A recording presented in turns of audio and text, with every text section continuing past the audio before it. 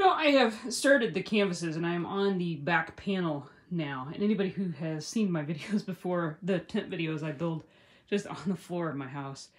Not ideal. I do have the table over there I can use to kind of pin things for shorter stuff. But these big panels, it's just easier to do them on the floor. So I have it kind of, this panel I pinned on the trailer itself. So I went out, I I went out, I did a fitment test on it, and I kind of pinned it to get the alignment correct.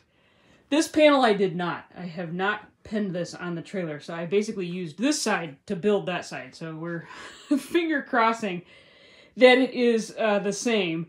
I know it's going to be really close. The trailer itself is off just a very small bit on the one side, and it just drops a little bit on one side. It's like a 1/4 inch different.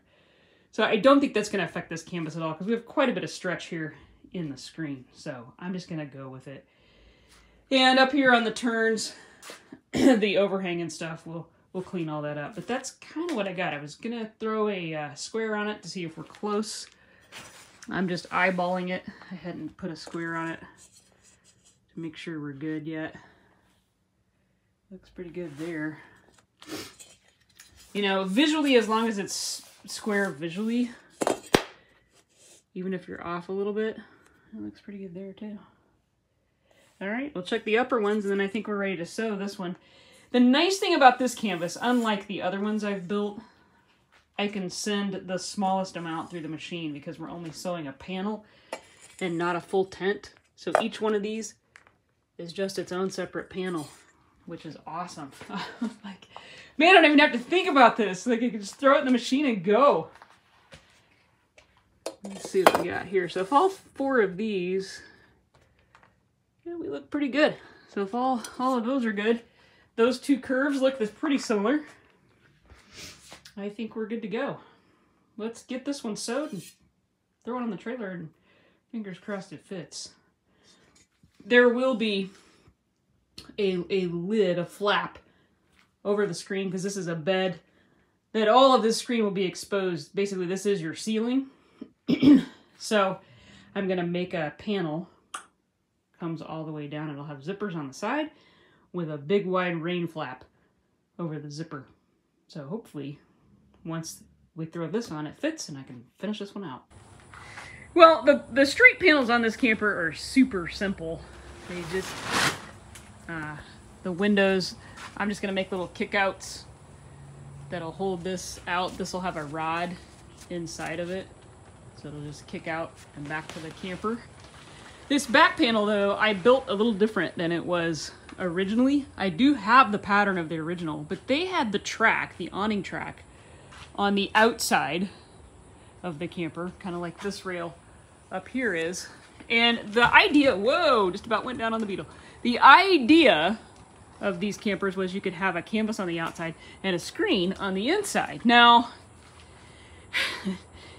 putting that up like that on that bead track and having that wrap around and do all, poor design. The other thing that they did not do is they did not have a zipper flap to cover the zipper. So all these trailers have just exposed raw zipper. So what do you think is going to happen? It's going to get wet, and there's no way around that. So I took this track off of the outside, moved it to the inside, and you can see the exposed fiberglass there. Gotta do something to kind of pretty that up a little bit. But this is gonna work much better because all the canvases have been moved in on the roof line. And out here, we're gonna run an awning, a camper awning that comes out. But I wanted a screen back here because if you're laying in this bed back here, it'd be kind of cool to have like a tent effect where you're looking up and you can see the stars. And then there'll be a flap that goes up and over it. But fitment is tricky on this guy because you go from straight sides to rounded to, it's just kind of a nightmare. And I think I've got it. So there'll be a snap here and there down on this side. But when I pull this over and kind of complement this sexy curve of the trailer, and there'll be a snap down here. That'll pull that over that little hole. So there'll be a snap right there. I think that's gonna look really nice. And when I pull that, this will tuck inside here. So I think I've about got it, but I had to pin it on the trailer. I made the panels and got it close to what I thought it was, and then just had to kind of work my pins in and around. And then up here, I have a plan to go off of these. There's some bolts that go through up there, so we'll just make a tab. What am I trying to say? A grommet that'll go up and over those. So that'll pull that piece so that it's snug with the roof line. But in the original ones, they just had kind of a little flap that just, it didn't attach, it didn't do anything. It just covered that hole, and it's just a terrible design. And they just tied around where this rib is on the corner, they tied the canvas. If that's not dusting the leak, I don't know what is, but I think we've got it pretty well designed here. And I like that it opens up. Obviously these will be kicked out and open up a lot of light too. That one I haven't even cut out yet. It's just the screen sewed in. I haven't cut out the canvas portion. And then up here will be a full panorama screen. I don't know if I'm gonna go all the way around to the door. I haven't decided yet. Because it's kind of weird that that one ends there, and then if you wrap a full panorama around, I don't know. I can always change that, but for right now, this is the way it is. I think it's gonna look okay. And then on the door, because there's no support there to hold your canvas, you have to put something like this. We don't have the original piece that was in here. It's the one thing we were missing. Of all the things that are going to be missing, that is the easiest one to make. So if we're going to be missing one, that's the one I want to miss. So that kind of goes like a so. Let me get that shut. I got to fix my door gap right there, but looks pretty good. It's a little crooked.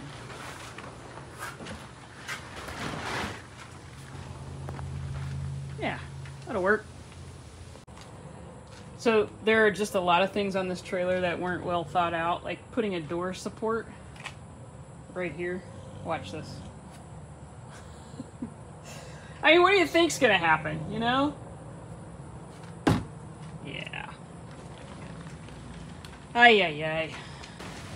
There is this piece of wood that actually goes, is this one drilled the wrong way? That one's drilled the wrong way.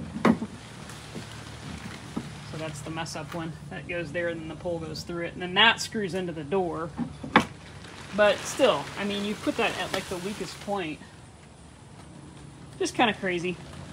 The old canvas, I've mentioned this I think a couple times, hooked out here on the outside track. We moved it to the inside track, bought a track for up there to put the front one on, and then I flipped the back track so that it's on the inside of the camper. So when you go to shut the door pole does not line up with the camper line. Probably. Let me pull this canvas tight so you can see what I'm talking about here. So the door pole needs bent just a teeny bit. It just needs to kind of push back against the camper before I can kind of make this wraparound canvas. It's a full panorama screen is what I've made with a drop down shade, much like these side shades, that will then roll up. And on this one, I can make the roll up be a little pocket, little tabs that will just slide into the track. I probably won't do that this trip. Ugh, I'm getting overtaken by the tarp here. But that's probably what I will do eventually. You know those little light holders that you can buy for campers that you string along that have the little light holders to hang your awning lights? That's probably what we'll use for that. That should work on that front one. And then back over here, I'll come up with some little tie up somehow. So that's the plan today, to get that one done. Get these side decorative pieces back on so that we can then hem this, install the snaps, and get that all taken care of. Got the cabinet all done. Let me walk to the back of the trailer and I'll show you that. Take my coffee with me though. This place is an absolute disaster. Can't take it much longer. The chaos that we're living in, trying to get this thing done. So there's the cabinet. We don't have an active canvas, but by golly, we've got a stove and some kitchen towels. The stain looks like a really funny color back here. That is a Homestrand Mariner alcohol stove. It's out of my sailboat, and we will probably just leave it in the trailer. I never cook on it on the boat, so probably just leave it in the camper. That's the times we're going to be cooking. So that's where we are today. Ay, ay, ay. Trying to get these canvases on the trailer. The camper rally is tomorrow, is when it starts. This is the stage that I'm at. Nothing like the last minute. I wanted to keep the front panoramic screen one single piece, and I used that heavy-duty pet screen, which has 0 shrink stretch, so it kind of makes it difficult to work with. I'm real happy with this line over here. I think this line looks really nice. It's got a real nice turn to it. Really like the way that looks. The zipper's already in on this side. I just got a seam rip out there so I can tuck that piece under and stitch that, so that side's done. The only thing I don't like is this camper has to transition.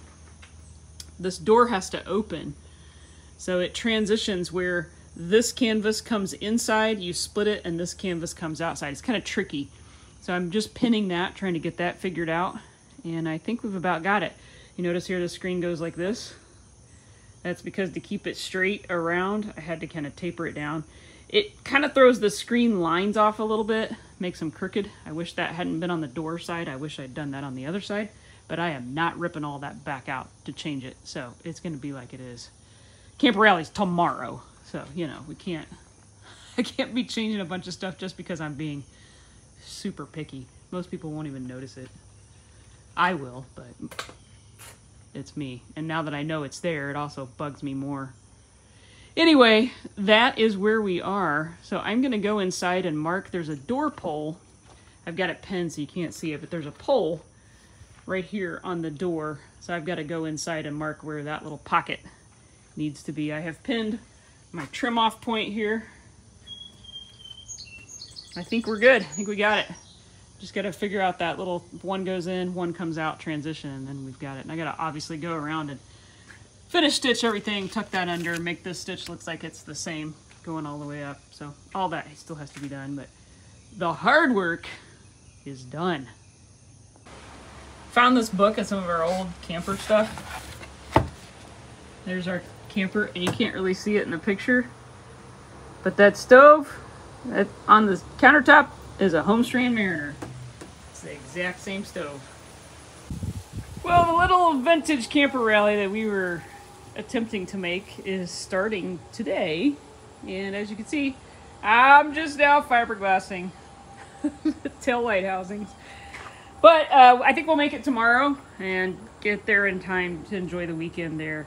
Most of the hard labor is done, and I'll do a reveal probably in this video. We'll go down to the rally. All the trim pieces are on. This one needs a few more screws added to it, but try to get up here. I added a track on the inside, and it's hitting on the screw heads. So here, all the way across. The track fits in there just fine, but now we're hitting on the screw heads because I changed something, and we're also hitting on a board, a trim board right here, so the roof won't go all the way down. They're hitting on that board, so that has to be lowered down. But and the stove does fit. Put my Homestrand Mariner out of my boat in there. It fits perfect. So I think we're well on our way. She looks like a patina bomb, but we're rolling with it. I was hoping to have the fiberglass on the top part, this part, at least sanded and have resin poured on it, but nope. I doubt it'll even get washed. Yeah, I've gone around and kind of clearanced what should be close to a circle. It's close. And then I just lightly sanded to knock the sheen off so that it's not real obvious. Those are just repaired. But it's not too bad. We probably could use another, I don't know, another layer or two. The other side is the one that was really bad. This right here I need to repair at some point. Dips in right there, but it looks much better than it did. And it's pretty strong now. I mean, I don't think it's going anywhere. I'll definitely hold the tail light because it'll move the whole trailer if I pull on it. So I think we should be okay. The only thing on this side, I may have to work on it a little bit more because the light may not sit flush. So we'll see. We'll see. But those are filled now, so I can drill the new holes for the license plate light. This is an odd trailer. I don't know what that light is really going to shine on because the license plate goes down here and there's this thing in your way. So, not sure about that. I thought about just filling this hole completely and maybe just mounting it to the bed, but the bed has to come out. So there's a bed that goes in here. Let me back this camera back a little bit. So there's a bed that goes right here that slides out. So if I have a wiring system on there, that's probably not going to work too well. We'll see. That's what you call redneck ingenuity right there. That is a sailboat mast that is ratchet strapped to the carport at the top and bottom. Instant pipe bender brake for sheet metal. Works. It's not stupid if it works. Well, we made it. The back bed is out. We got to put it back in and install some trim pieces in here. These will get put against the beds. Other than that, and get the beds in here and get all that. We went for a little bit of a resto mod. Put some metal up top. The cubbies there with some LED backlighting. But otherwise, we kept it pretty traditional, except for the stain color. We went with a little bit different stain color, more of a gray. I still have some hemming to do on the canvas, but we'll be leaving here in a couple hours, so kept the throwback to the original style cutting board that was in here. And a couple of the pieces are original. The door jamb. Gotta get that trim piece up. The door jamb here is original. The front board, which is in front of the little kitchenette area, is original. So we kept some of the original pieces, one or two of them. This backboard here that's in the bed, we did paint it, but it's an original piece. Right here we had to modify it a little bit, so our wheel must not have been exactly where it should have been. But otherwise, it's pretty much all new. The sink, the faucet, all of that is original. This is original countertop. All the hardware, the door hardware, is original. The light painted up really nice. I tried to go with the same, and it's funny because I matched it almost exactly. I can't even tell where the old paint really was. So that'll get installed today. It hangs right here by my metal. Whoops, by my metal. We'll get that all put in. I had Aaron put access panels down to the where the bed comes through, and we can use that for just a little bit of storage. Before, they just had little holes cut back there to give you access to pull the pins on the bed. I had him go ahead and just cut the old beds, cut an access panel in it. I think it looks pretty good though. Floor's waxed. So we'll show more of it after I get the canvas on. I gotta go finish hemming this one up. This front one here. And I gotta make an awning. I still gotta make an awning. It goes on this bead track that kicks out. So I better get busy. I just thought I'd show you real quick before we put that bed back in, kind of what that back section looked like. Just kind of nice to be able to see everything, how it all goes back together. With that, we'll see you at the campground. This might be a wee bit snug.